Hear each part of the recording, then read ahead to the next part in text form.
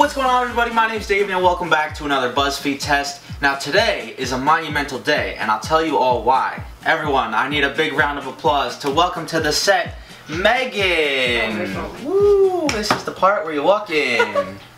Hi everyone. She copied me with the plaid, I don't know. Megan here has been in way too many videos for me to count, honestly. She's like our sister we never had. It's so cute. Oh, that's so nice. No, I mean, I just had to say something nice.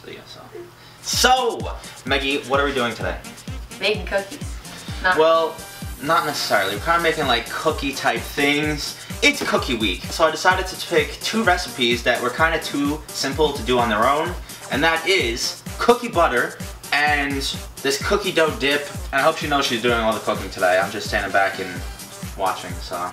No. Let's get started.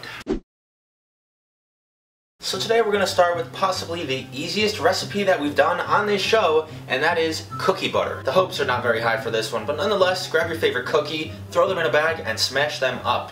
Once you got them all roughly chopped up, throw them in your blender, add a half cup of oil, and then as much water as you need. It didn't say exactly how much water, but you're going to keep blending it, adding a little bit of water, and eventually you're going to come out with this disgustingly slimy, I really have no words for what this looks like. Smells good, looks like baby poop. Either way, throw it in the freezer and let's move on. While that's freezing for 20 minutes, we're going to try to make this cookie dough dip.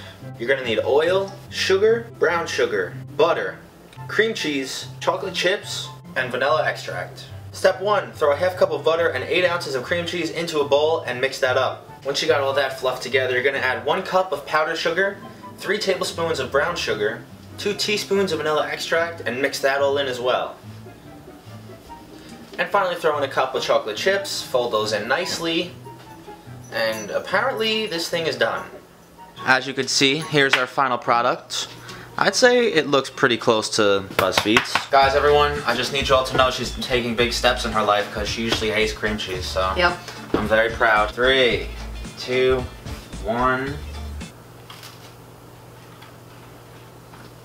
I tasted cream cheese. That's all you taste? Yeah.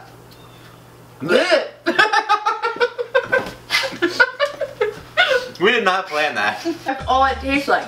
All you taste is buttery cream cheese. Yeah. No, I'm about to gag. Like at first you're like, okay. Mm-hmm. And then all of a sudden it's like cream cheese. It hits you in the back of the tongue. Yep. Blech. And then you can't get away. Like a big tongue. Yep.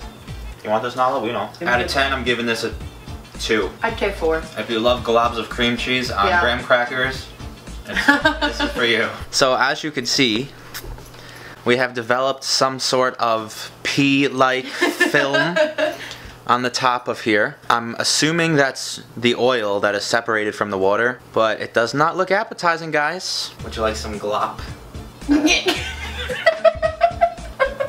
5, 4, 3, 2, 1. That's not bad. I thought this was gonna be so much worse. Mm-hmm. This just goes to It show. still has it. Looks aren't everything, people. I'm giving this a...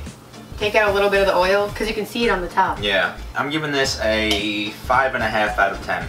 It has some potential, but it's not there yet. Mm-hmm. I'd say 7. Don't 7? rate it so low.